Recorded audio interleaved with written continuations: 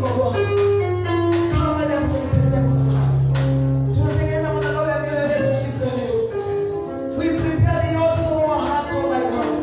That you may speak to us, that you may touch us, my Father.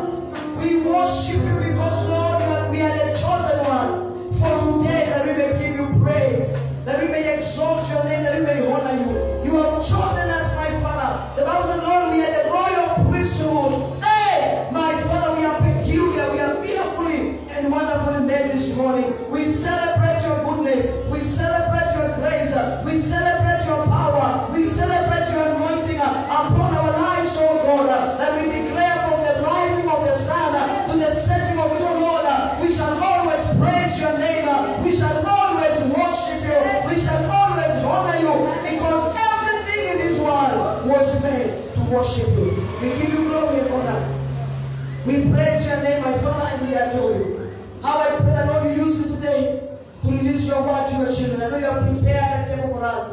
That as we share, my Father, and your children, may we be blessed in this altar, my Father. Because as I preach, Lord, I am preaching to myself. And I decrease before you, Lord, that you may increase, King of all the glory. Thank you for anointing me with your oil and with your power, that I may speak that which, Lord, you have put upon my heart. Holy Ghost, I welcome you in my presence. I welcome you in this place, my Father, and in my life, in my heart. I humble to your presence, that you may take over, that you may take over, that you may take over. In the name of Jesus, speak to us and guide us, because we desire to hear from you. May your name be praised, may your name be worshipped today. As we come out of this place, we are coming out a new person, a revived person, a restored person, a remnant for Jesus in our generation. In Jesus' name we pray and give thanks. Celebrate Jesus, celebrate Jesus. As you take your seat, may the Lord bless you. Thank you so much. I want to thank all of you for coming. I want us to welcome those who are watching us online. We have people who are watching us online. Can you put up your hands together for them? Can you celebrate them? Those who are in Kenya, those who are not in Kenya, who are abroad, America, where we celebrate you and we welcome you to this service. It's an honor to host you. It is an honor to be with you in this service, and we want to thank God so much. I also want to thank all of you who found time to come, and I want to say all of us who are here and those who are watching us, kindly wave at me, kindly wave at me, hey, kindly wave at me, hallelujah. God is good, and all the time, God is good, and that is his nature. Hallelujah. We want to celebrate God because God has done me well. Personally, I want to thank God because of his grace.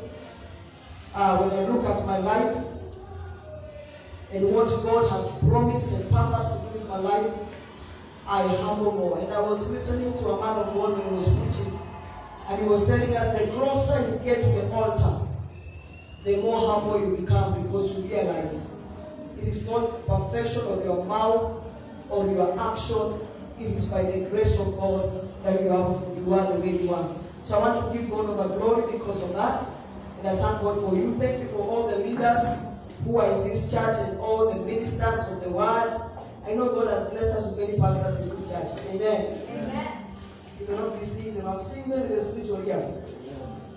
And some of them are here physically. God bless you. Thank you for finding time and even serving God with me. Thank you for humbling in this grace.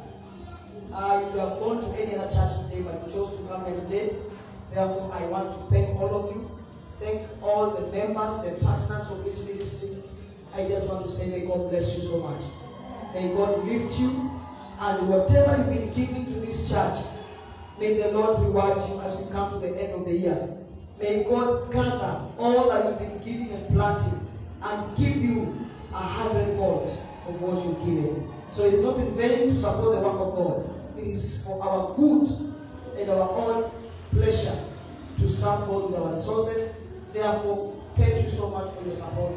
God bless you so much. Amen. I just want to go to search the word of God. My name is Reverend Ann, and people who are asking me why I don't tell people my name, I assumed that it is always there, the online platform. So I've not been saying my name. Somebody was asking me, who are you? My name is Reverend Ann, and I want to thank God for what He has done. Hallelujah. Sorry for the noise. We are trusting God for our own place. Praise the name of the living God. So please, with all humility, allow me to bring the word.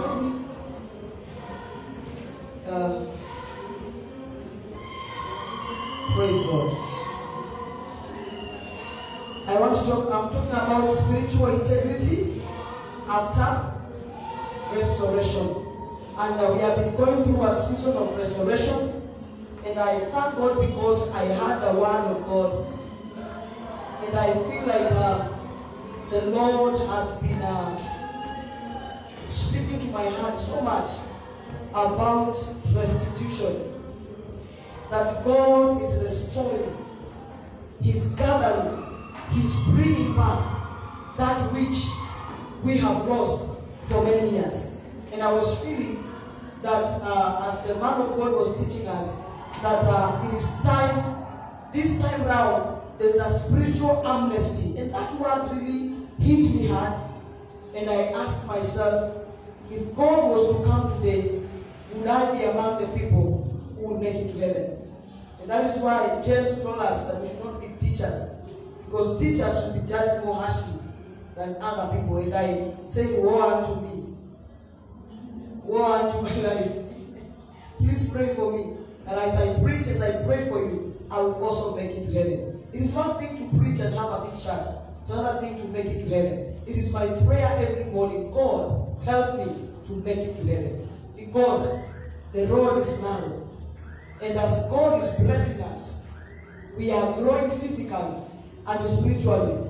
We are having some deficiency in our system. So I pray that God will help us not to be disrupted by the things that is happening in the world, but to focus to Jesus, because He's the author and the finisher of our faith. Praise be the name of the living God. Hallelujah. So I'm continuing with the topic, spiritual integrity. Today I want us to handle, last week we were talking about that integrity brings what? Grace. God entrusts us with His grace when we do what? When we walk in integrity. So I want to handle the second last one, the second last point. Then I believe by the grace of God we shall finish this topic today. Because God has given me a topic for next week. And it is cooking. Hallelujah. Say my cooking. It is it's on the fire. It is being prepared for us. God loves us. You know, one time a sister of mine saw a vision. And because one thing I've been praying for, I've been asking God to be giving me a word. You know, there are people who give people their words. But my desire every day is that God give me a word for us. Because that word that comes from the Lord can never go back to His void. You know why our prayers sometimes are never answered? Is because we receive the words from people. There is no single word of God that drops on the ground like that. Every word that comes from His mouth must accomplish its purpose. So it is my desire that every time I stand before His people, I will give people the word that has come from the mouth of God. Why? Because it will not go back to Him void. Praise God. So as we are praying, that has been my prayer for so many years since we began the church. I have been praying that God give me a word every day, every Wednesday, every Sunday. And sometimes we are doing Monday Saturdays. I was telling God, give me a word. And God has been faithful. And one of us, God showed a computer. And you know that's a monitor. It's not a monitor.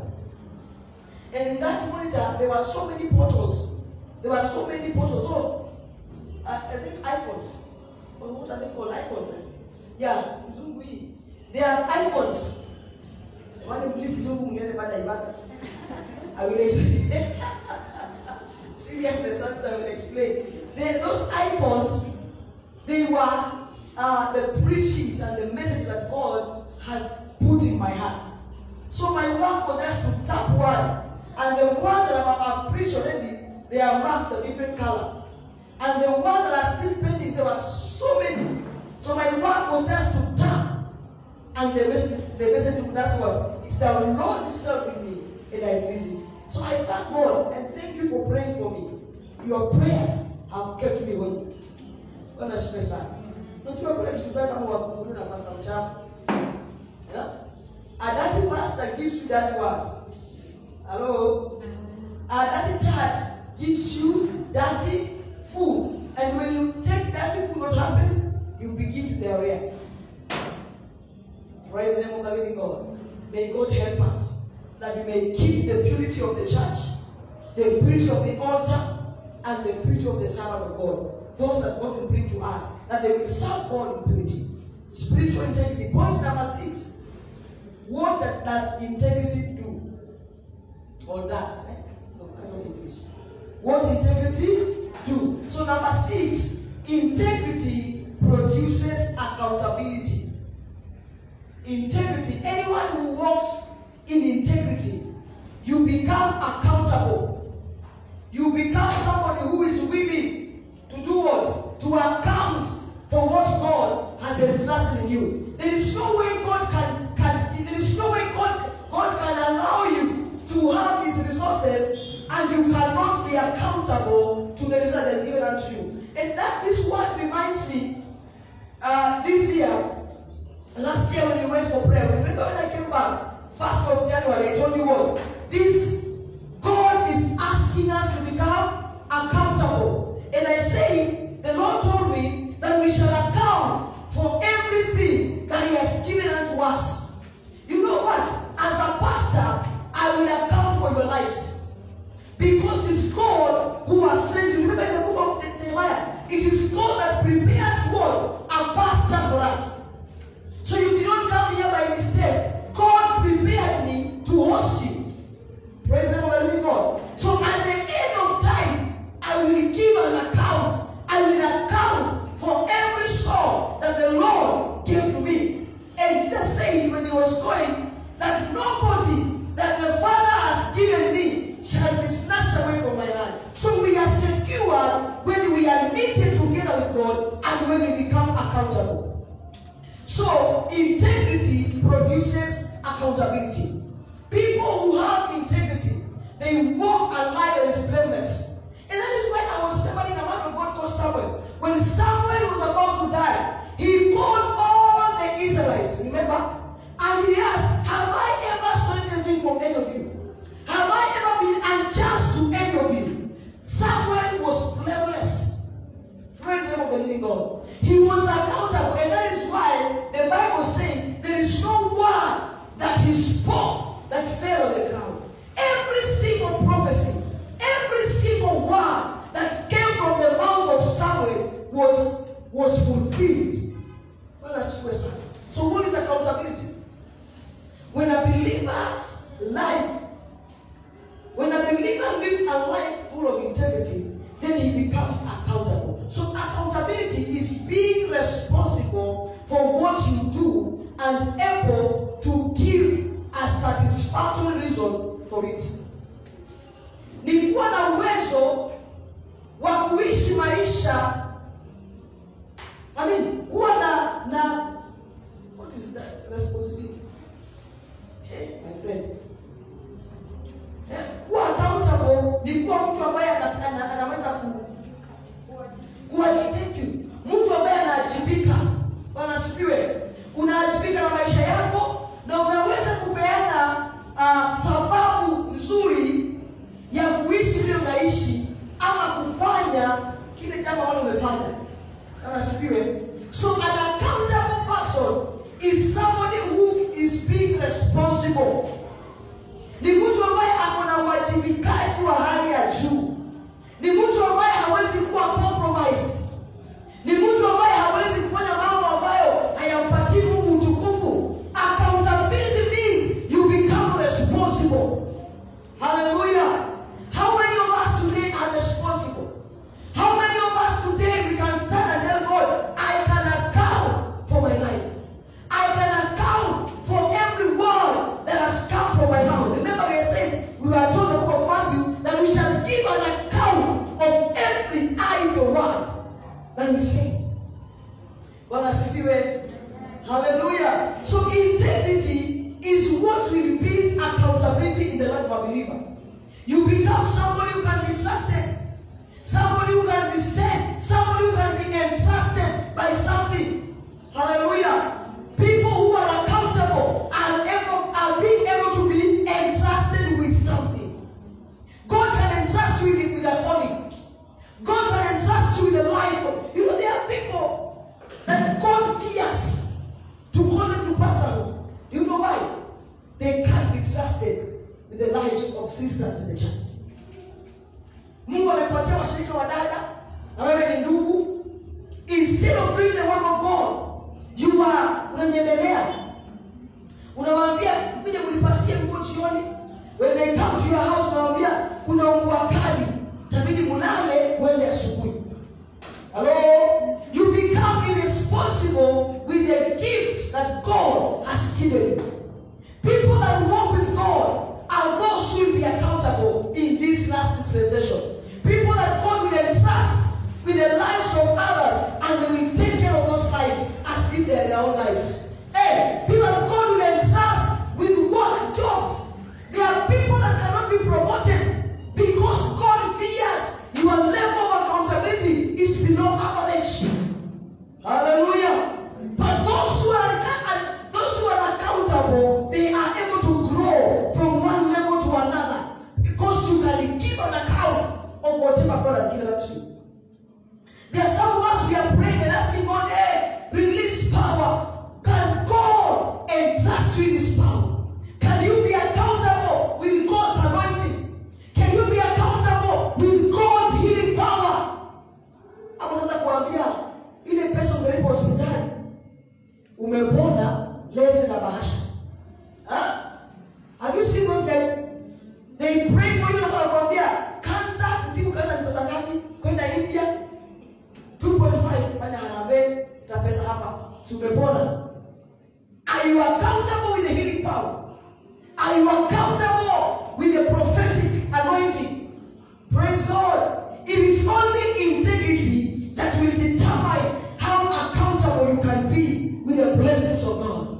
Hallelujah. Even financial blessings. I told you, there are people that God is afraid of releasing something because He knows when it lands your heart, you change your attitude. Yeah? You start telling me, Pastor, now I can only go to Kingdom Seekers because they have a cathedral. So every Sunday morning, lay hands on me, release me to go to Kingdom Seekers. Why? Because the standards have changed. Hey, wanasifiwe. Naniambia hapa kuna inzi nyingi, we cannot, those stairs are dirty.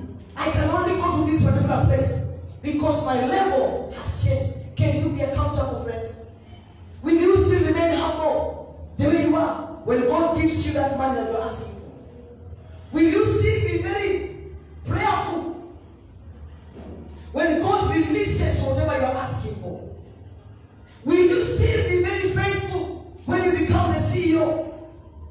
Or you bring more from your place? You know, the one time one of my friends was given a job in an orphanage. I hope you're not watching. So when he was given a job in the orphanage, there were very strict instructions. Go to your church and employ young men and women who can do what? Can come and take care of these children. But it seems he never understood the difference between the church and their home. So the guy went home and brought all the cousins, the nephews, the grand-nephews, are they there? And the pre-existing nephews. He brought all the entire village to a children's home. And he employed them and he gave them more money than he was supposed to do. So one time these guys came, and you know the way these people from up there, they are very, you know, they don't like lights, eh? So they called one of the ladies and said, hey, you look like this guy. And he looked like, and he didn't catch them. So they didn't know what was happening. So the guy asked him, hey, you look like I am the mother. You didn't know. And who about this one? This is my daughter, my last one. And this one, he follows this one. So the mother explained without knowing that, and I was at the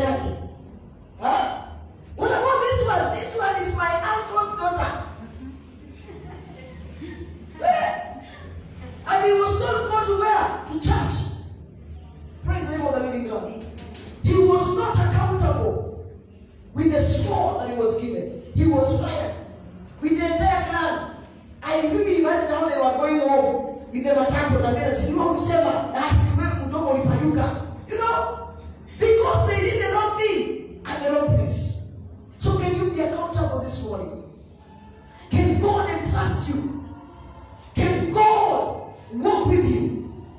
Can I trust you in this altar and do not define it? Praise the name of the living God. Can the Holy Ghost trust you with the gifts of the Spirit? Or when you are filled, you will change your walking style. And tell others, you know, nini? Hamuna roho. So mkuje niwafunze kuongea kwa nini? You know, like somebody told me they will teach me how to remove demons. How do you teach someone how to deliver people? Is there a manual for that? It is the Holy Ghost that teaches people. It is Him actually who delivers. You don't have the power to cast demons. It is the Holy Ghost who cleanses the hearts of people. Accountability is a problem in the house of God. May God help us to walk with integrity, that we can be accountable for what God has given us. Parents, God has placed children in our hands to become accountable for their lives. In other words, it says, train a child in the ways of the Lord, and when they grow up, they won't depart from them. So who is supposed to train? You've been entrusted the life to train for the future. Hallelujah. So when you take a child, you look like a cow. You are training them to become cows in the future. Am I speaking? Ukimwita mbuzi, utamfunga na kamba. Maana atakuwa uncontrollable like a goat. Am I speaking? Ita kondoo, they will not think for themselves. Najua nilikuwa nasikia mtu akisema, "Nchi na kondoo tunakwambia Mungu hai." We will go and debate with God. God doesn't think. We were coming with my sister from Katani, and I was telling her, one kondoo crossed, the rest followed. They didn't know there's a road. They all followed, so we had to stop and give way to kondoo. You cannot try to discuss with Mungu. We can change this. Look for a better name, because kondoo I fikiri. That is why kondoo means is like kondoo kanisani. Kondoo inaambiwa kula manyasi na kula manyasi. Kondoo inaambiwa kula nyoka na kula nyoka. Maana kazi ya kondoo ni kutii. Mungu akupatie hekima kama kondoo. Hallelujah. Ndio kondoo ambaye imeshaduka. Kondoo ambaye anafikiria. Praise God. Usikule manyasi. Usikule nyoka. Nikaona mwingine akisema baada ya mahubiri taska ifunguliwe, kila mtu apatiwe taunt. Na kondoo na kunywa tu. Praise God. Accountability is a problem. And that is why we don't be out moving with the power that the church is supposed to have. But God is restoring the power to the people who walk in integrity. You will be worshiping and demons free. I love today's worship. We have sweated. Thank God of the Lord. The church will be a mess. Yeah? When I spirit. But because of that, Lord, now we are okay. We are okay. Hallelujah. So when you go deeper, when you walk with integrity or in integrity, then accountability is built in you. You become somebody who can be trusted by someone. It also means it is the willingness to accept responsibilities, to account for one's action. You are able to give an account of your own actions. But spirit, integrity is what builds accountability. Mtu ambaye hana integrity hawezi kuwa na nini? Accountability. So integrity builds our level of accountability, and we become people who can be trusted. You know, somebody told me something on Sunday, and I didn't put in my mind. But when I went home, I asked myself questions. You were with my sister here, and someone told me, you know, when the animals from the wind you wait. You know, even the people who of the world, they know the true pictures.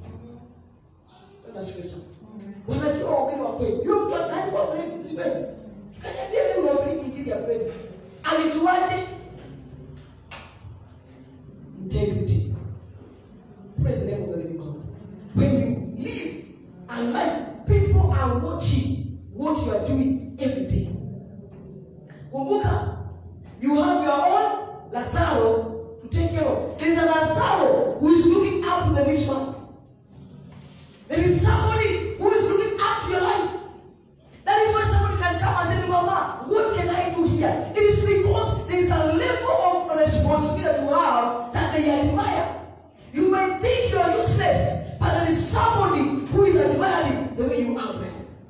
somebody who's admiring what you are doing, my sister. So you must be accountable. Whenever you go, whatever you do, you must be accountable. Because not because of yourself, because of others who are looking up to you. Hallelujah. What does it say?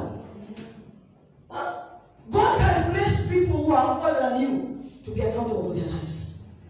God can put people of high levels that you may account for their life. You may guide them. In your small mind, you can something that is powerful to someone else. Be accountable. Live a life that is blameless in the world. Hallelujah. When you become blameless, when you become selfless, God can entrust you with the life of others. Like any time whenever is selfish, you can never receive. You can never receive anything. Hallelujah. 2 Samuel, you know the one that you perceive this word as no scripture. 2 Samuel 22. Hallelujah. 2 Samuel 22, verse 26.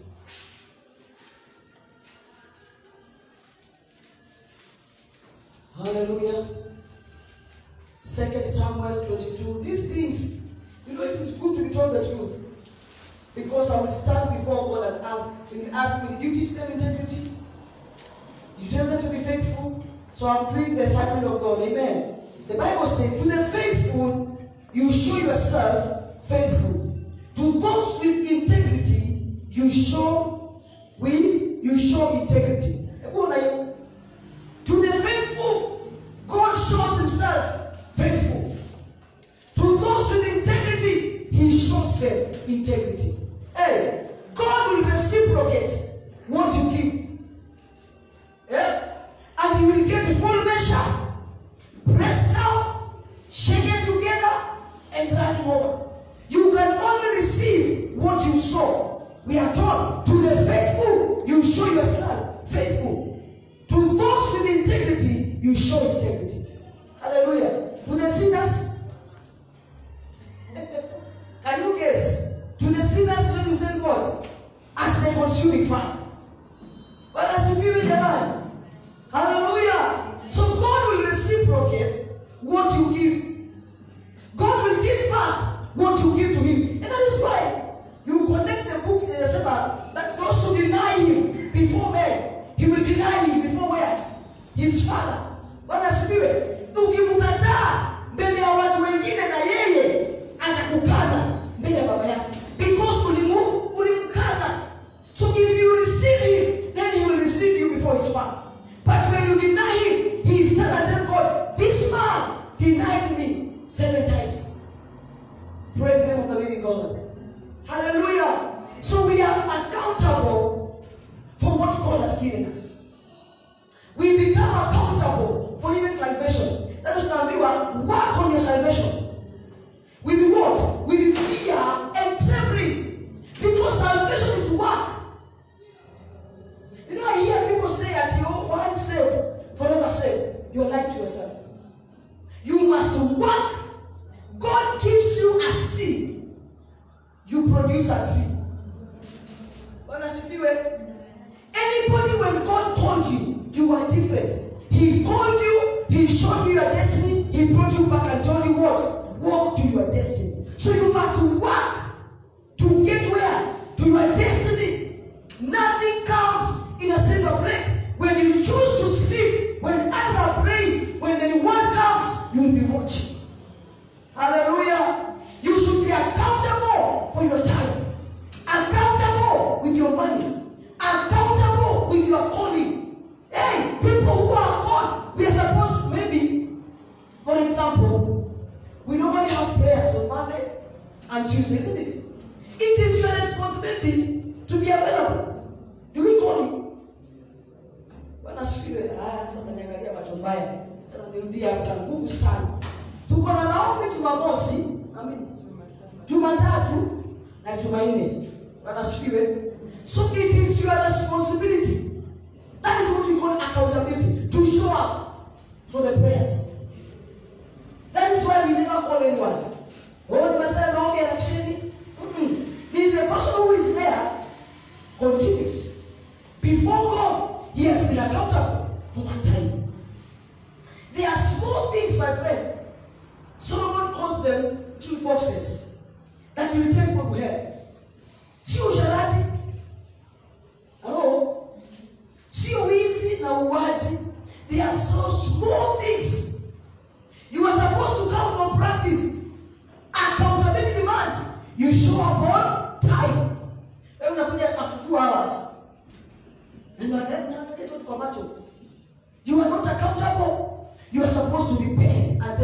I'm sorry. I was supposed to, unless you were on a kingdom assignment somewhere else. Am I talking to someone? You are supposed to clean the church. You are waiting to be called to come and clean the church. You are not accountable. I'm just saying what you normally do, not in bad faith, with all humility. Mtu aseme namkata. In fact, I have no knife here. Did you see a knife? Praise the name of the living God. These small things, we are supposed to be accountable for them. And I'm telling you, if you are told you'll be in charge of sanitation, so forgive my sleep on that, you'll be in charge of cleaning, and you want to make sure that the place is clean. If you don't do that work, you shall account for it. If you are the admin like somebody here, and you fail to announce things and we forget, you'll be accountable. Hallelujah. You should put your to-do list and know, in my office, I'm supposed to do 1, 2, 3 things. Because to the faithful, he shows himself faithful. Those with integrity, he shows integrity. God will reciprocate what you give to him. Am I speaking to someone? Yeah, I know today there's no amen. Hallelujah. Amen. Praise the name of the living God. You must be responsible. You must give a satisfactory answer as to why you didn't do what you ought to do when you were told to do it. I'm telling you, church, where we are going, we will not be asking for new things. Those who will be available will do it. Then you and your God will go somewhere else with him. If you know it's your work to water the flowers, if they dry up, you shall be accountable for that. Am I talking to someone? There are some small things that will hinder us from seeing God. Small foxes will block us from entering into our rest. Let us be careful. Let us execute our mandate with the highest level of integrity than ever before. If you are a couple, be responsible for one another. If you are a brother, take care of the other one. We are all a family of God. Hallelujah. If one of us sleeps hungry, we shall be accountable for that. May God open our eyes, church, that we may be able to be accountable for one another. See what Cain told God. Am I my brother's keeper? He was a very unaccountable human being, rude person that I've ever seen. How can you answer God like that? Can you imagine? We have so many kinds in church. Kinds are so many. People who don't want to carry the other's burden. There are so many. Me, I like the way I am. Spending some money on you. Come on, spending some money on you, carry money. But as long as you connect yourself to a family, their problems becomes your problem automatically. Their tears becomes your tears. Do you remember? Romans 12. That you should share. We should give them accommodation. We should give them food. We should cry with them. Praise the name of the living God. That is what we call accountability in the house of God. You become accountable to your brother's life. If you see my young brother here sinning, you remove your eyes and tell him, brother, you are sinning. When you sin, you are spoiling our good name. Stop sinning. Bwana asifiwe. Usingoje kuambia pastor wewe unaona Brayo. Toa macho mwambie ndugu. Dhambi utawacha. Because when you fall, you affect us. Niwaambia sana. We are so much interested with your life. I am so much interested. And don't tell me not to come to your house. I will come. Because I have a responsibility over your life. Praise the Lord. I must come to your homes because I have responsibility. I am responsible for your lives. I don't know what you are eating.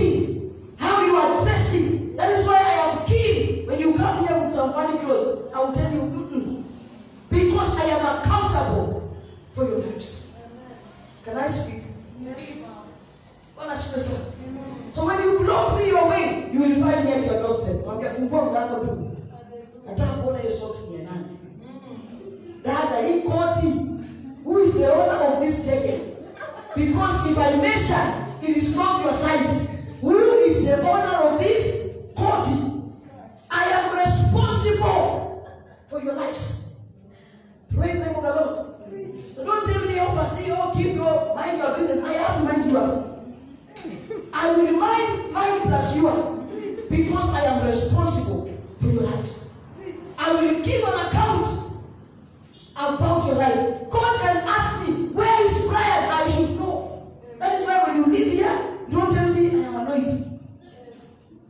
Are you hearing me? I must know where you are at any given point because I am accountable. Hallelujah. Amen. Praise the name of the living God. Amen. Accountability goes beyond spirituality. It goes to the physical. Huwezi kula maharagwe juzi jana, then ukuje hapa tukose amani. You have to explain what is happening to your life.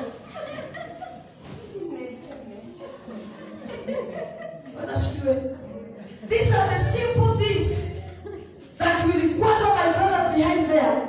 And Brazilian ibada hata enjoy because of one person who chose to overeat. No, I must be aware. Am I talking to someone? It goes beyond these things. It goes beyond. You know, I must know what is happening. You must know what is happening to your neighbor. Because we are accountable for one another. Friends, it is a very serious issue. Hello? One time I was in a church where I never used to care.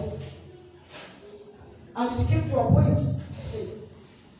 And the Lord showed me how we were scattered. We were in church, but we were so scattered.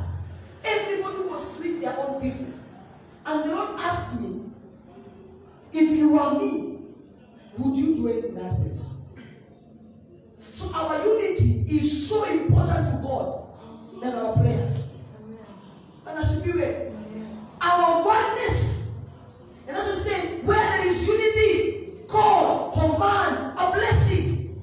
There can be no blessing in ever-increasing spirit of life when we are divided in mind and in heart. We must walk in one to enjoy divine blessings. Amen. Praise the name of the living God. Amen. This is why I say I am accountable. And I will ask question. Who was that you are holding hands at night and I don't know? I must ask questions. Amen. Because if I don't ask the questions, I will be asked. I'll get up to the man. The more you grow in integrity, the more accountable you become with the things of God. The more we release ourselves, the more we open our hearts for rebuke, the more we grow and the more accountable we become. If you are not rebuked, then you are not loved. Can you imagine living with a mother who doesn't beat you? Yeah? By the way, I wasn't beaten by my mother. That's a testament. I was never beaten by my mother, but I was beaten by people who are, you know, those who came before me, they did justice to my body. Until I used to call them auntie and they are my sisters. Hey! May God see you. May God forgive you. But I was justice. Today, I can stand before you and tell you, walk in integrity. Because I know my life. And I swear, you know, before you tell somebody about someone's life, check yours. Jesus told us, before you remove a spike in my eye, remove a log in your eye. Somebody is even touching the eyes now. Hallelujah. That's how we connect now. You see now?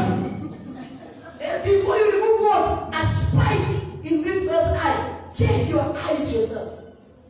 Huwezi kujiambia mimi nasengenyaga tu. Lazima ndani yako kuna mtungi wa usengenyo mbele.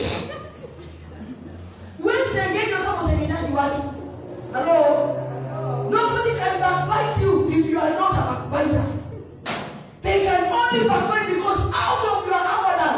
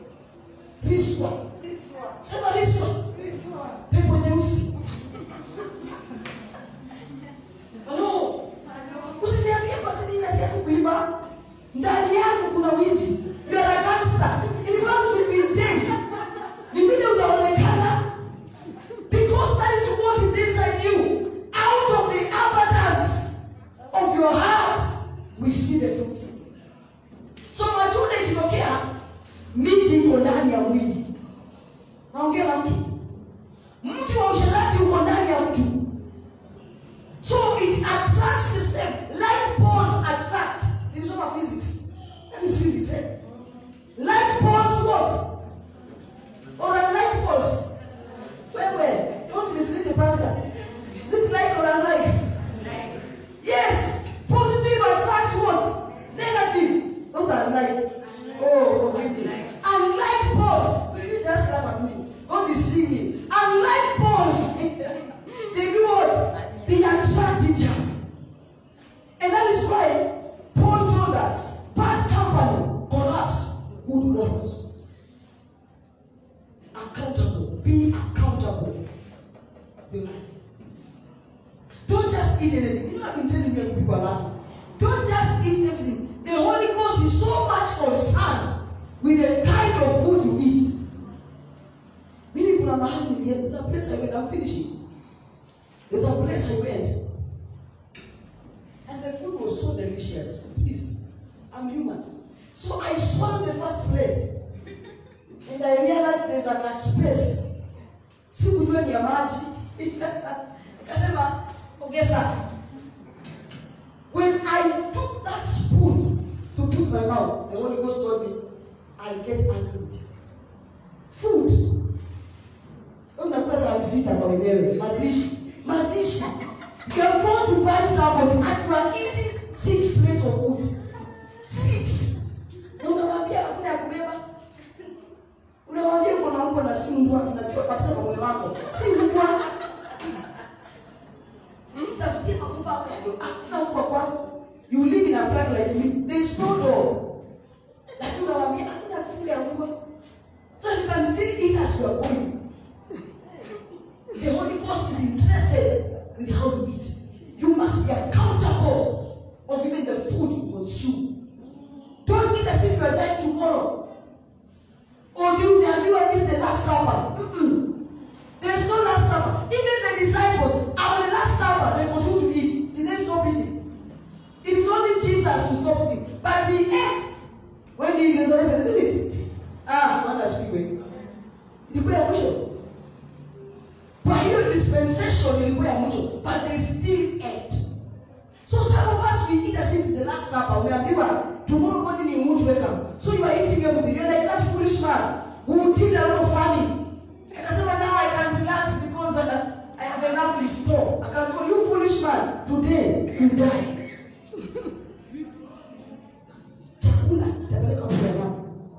You must be accountable. Hallelujah. Praise the name of the living God. Hallelujah. Accountability goes everywhere. The way you talk, you must be accountable of your words. Even the way you spend your money. Some of us don't want a pesa. You know, one time I used to have an account somewhere, and anytime I pass there, I go check the balance, see whether my money is still there. I put the pin, check the balance. So what I'm doing here too, you ain't getting it back. You do it too until the account became 0. Praise God. You must be accountable with everything that God puts in your hands. The way you dress, don't tell me it's fashion. Yes, it is fashion to the world. But you, are you supposed to be like the world? No. Don't do things because the world is doing things. Do it because you know when I do this, I give glory to my Father. Because your body is the temple of the living God. Hallelujah. It is the temple of God. So God is interested in your life because you are carrying his temple inside you. You are carrying his temple in your heart. So God is interested in your life. He wants to know where you are going. He wants to know your friends. He wants to know where you work. Hallelujah. Don't tell me, Pastor, you might want to be around here. You must be stationed somewhere. Hallelujah. May God help us to be accountable in our lives. May God help us to know that integrity is what unveils accountability. Integrity is what makes a person. Integrity carries your destiny.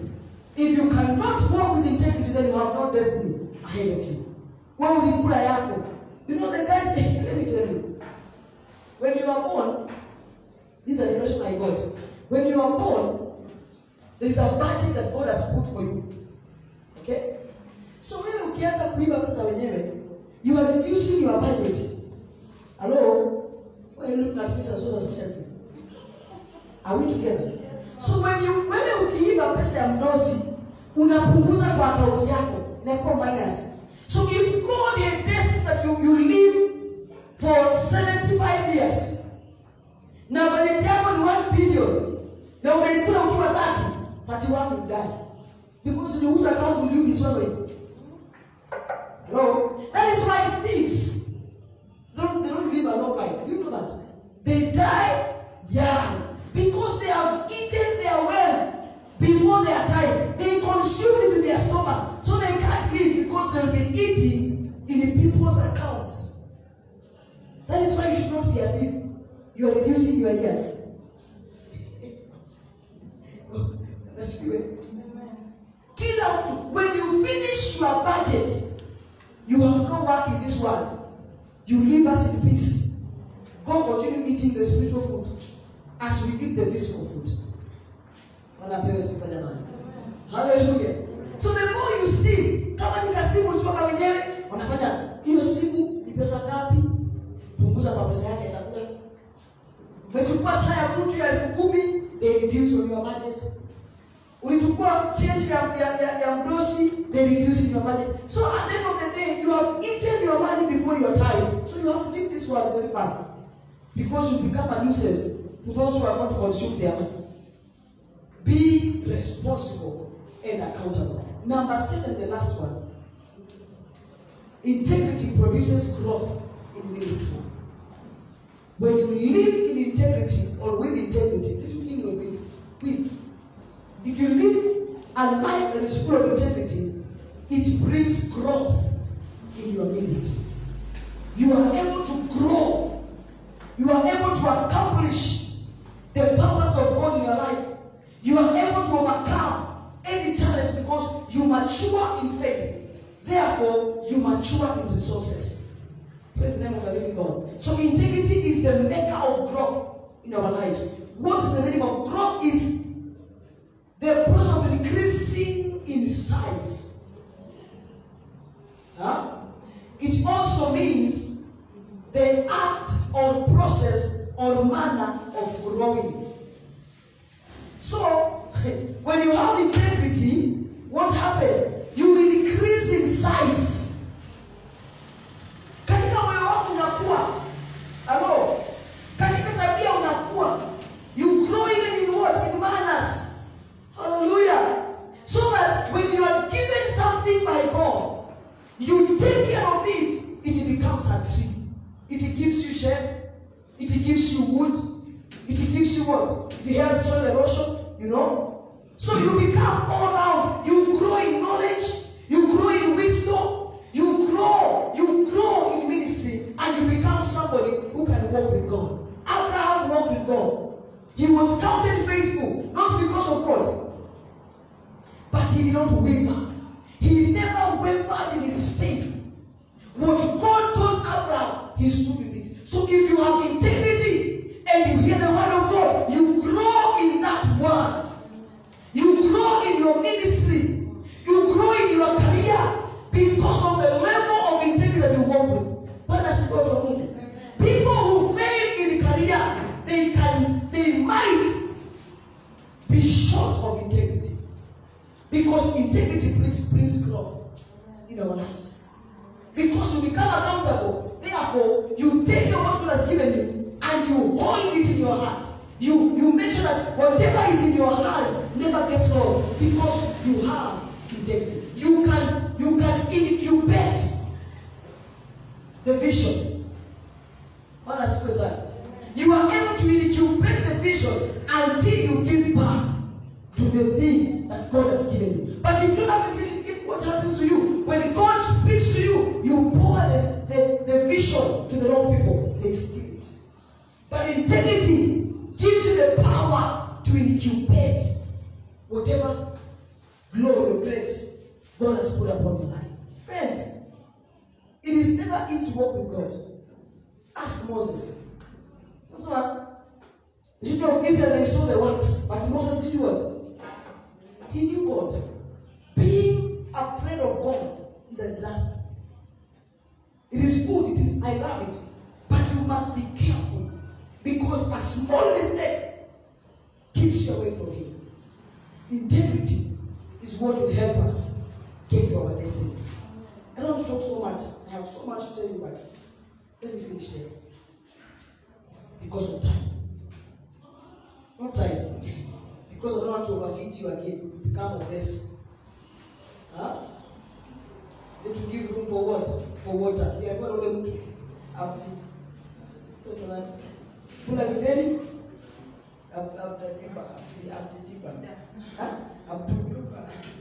very that's why I really love where you went. You could have been your margin ahead. So I've fed you. It is my desire that you will go back to these notes. Read the scriptures. Read the scriptures. Then we grow in that knowledge. Because what I know is that integrity is a drop of seed, of a seed. Integrity is a drop of a seed in our lives. And it's up to us to make that seed grow and become a tree in our lives. Integrity is a drop of seed in our lives. And it's up to us to give that seed the right environment to germinate and become a tree that can produce all these seeds that I told you. I told you, seed number 1, it brings honor. That's the fruits of integrity. Number 1, it brings honor. Number 2, it builds character. Integrity brings protection. It releases spiritual and physical wealth. Integrity makes God trust us with His grace. It produces integrity, and it produces growth in ministry. We need to be very careful, friends, that we don't miss. These are just a few of what I was able to get, but a lot. Go deeper in the Word, go deeper and read the Word, and the Lord will bless you. Those who are watching us, thank you so much for joining us. I want to pray with you today. The Lord will be with you this week. He will take care of you. He will guide you into all truth. There's a scripture I read in the book of 2 Timothy chapter 4, verse 3. I won't read it. But it was a awakening call to my life. And I realized that if we are not careful with God, God can release us to the desires of our hearts, the evil desires of our hearts, according to the book of Romans also. And I felt in my heart that it's important that as believers, we keep the word of truth. If you read verse 4 or verse 3, it says that we have pushed, we hear. Those women, they hear the word, but they throw it away. They throw the truth away. We become more hearers. Tunasikia injili, tunasikia mahubiri, but we refuse to change. We are like those people in the book of Ezekiel that say, let us go and hear what Ezekiel is saying. Then when they hear the word, they throw the word behind them and they start moving, looking for another day that Ezekiel will speak. Let us be doers of the word of God. Let us learn to walk in truth. Let us allow the word of truth to be in us. The Bible says that, and you shall know the truth, and the truth will set you free. May we be the doers of the word of God. We have had so many teachings in this church since we started, isn't it? And so many that we've had since we were born. It is my prayer that this season we shall be doers of the word of God. Whatever we hear, let us put it into practice so that we can be blessed, so that we can go to walk with God and become His friend. But not just be a hearer. Usikie kusema leo rema nihubiri. Ulisikia hapo mini skirt. Or 6 months skirt. Mama mnisamehe. Nasikia na wameanza sana. Mnisamehe. Lakini si kusema mtu. When you hear the word, take it positively, and that word will heal your life. Some of the problems we are facing is because we failed to obey the word. Hallelujah. Accountability means you honor the grace that is in your life. The grace that works for you. Hallelujah. If I speak, if we talk, you obey this word that I speak, they become life to your life. Let us say something. Usizoe pastor. Hello. Usizoe mahubiri ya pastor. I was shocked that I went to a very big church, a man that I respect so much. And there are people there who are not even born again. You know? They are taking the grace for granted. Na mimi nalipa fair when I want to Mungu na kuinama na kutoa dhabihu. Wao wako pale, they take the grace for granted. It is normal. We can be together, we laugh together. Some of you, we are age mates, we laugh. Then the respect goes down. You lose it. Anytime you disrespect, a portion of it leaves. And you become less and less and less every day. I'm not saying this because of anything, because of love. Let us take the word of God seriously and put that word into practice. And we shall grow. And at the end of the day, when the saints are marching in, we shall march with them. Because the ultimate prize is to get to our destiny. When I speak something. And I wouldn't want to lose any of you.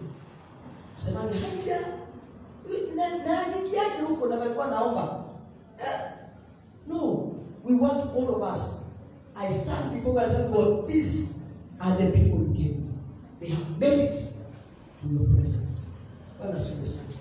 I told you I saw in the heavenly realm, they are prepared. The tents are prepared. Rapture. God is prepared. In these 10 years, be careful. Mungu hajaitwa tu apostle kwa sababu tumelia. Be very careful. If you listen to the words he's speaking, if you are wise, you know it is time. Bible said in the book of Daniel 12, verse 9. The words were spoken. Those who did not know anything, those who are unwise, they never understood. But the wise, they understood the times. These 10 years, be very careful. When I say something, if it is God, follow God. Because God will release people to their pleasures, evil desires. You will try to live lives in Amshida. But you have time now to make your way straight for you. Praise the name of the living God. May God help us. It is by the grace that we are saved, not by works. May God give us the grace to remain holy. May God give us the grace to sustain our salvation and to keep the fire burning in this place and even where we live for His own glory. Usiwe mtu wa kutangatanga. Amua fuata Mungu na moyo wako wote. Don't just be a church goer. Be a believer of Christ. Praise the name of the Lord. I tell people I'm not a preacher. I am a teacher. Because preachers speak. Teachers teach the word. Hallelujah. Father, we thank you and we bless you for our viewers. Wherever they are watching us from, I want to speak a blessing upon their lives. They have taken their time to watch and hear the word of the Lord. This is a word of the season. And I pray that my Father, you shall bless them. You shall keep them, Lord, and protect them. I cover this week for them by the seal of the Holy Spirit. I declare healing to those who are sick. I declare liberty to those who are bound. I declare financial breakthrough to those who are in need of it, my Father. May the heavens open for them this week. As they call upon you, Lord, may you hear them, answer them, Father, touch their lives, and transform them. God, I pray, every need that they present before you, I speak that, Lord, answer their prayers. Because we come to you, because you are the God who hears our prayers. Be with us, Lord. Guide us and direct us according to your purpose. I pray for the fruit of their wombs, and they shall be blessed. I pray for their going out and their coming in. And I command this week that they shall not die, they shall not have any accident, and they shall never lack that which they desire. You are our provider. Provide for them for the glory and honor of your name. We put our trust in you because you are our God and there is none like you. Bless them, lift them, and transform them. They will not die, but they will live to declare the goodness of the Lord. In the name of the Father, and of the Son, and of the Holy Ghost, we pray and give thanks. Amen. If you are there, you are watching us, and you want to give your life to Christ, I want to pray you to pray this prayer with me. Say, Lord Jesus, I come to you today. I confess that I'm a sinner. I believe in my heart and confess with my mouth that Jesus is the Son of God. Come into my life and change me, that I may serve you with integrity and with the purpose that you have put upon my life. Today, I renounce the devil and his work, and I come to you, Lord. Be my Lord and be my Savior. Jesus, send the Holy Ghost to me, that he may walk with me and live with me. In Jesus' name I pray. Amen. Father, I pray for everyone who has prayed that prayer. May you be with them. Send them, Lord, to that place, a Bible teaching church, that they shall be brought up with the ways of the Lord, that they want this part of it. I cover them and I pray for them, Lord. Transform them and keep them in Jesus' name. Amen. Thank you so much for joining us. I want to pray that God will keep you well and take you well. Please, you can give to this platform. Those who are God has blessed the seed. We have a chat number 0712 823 826.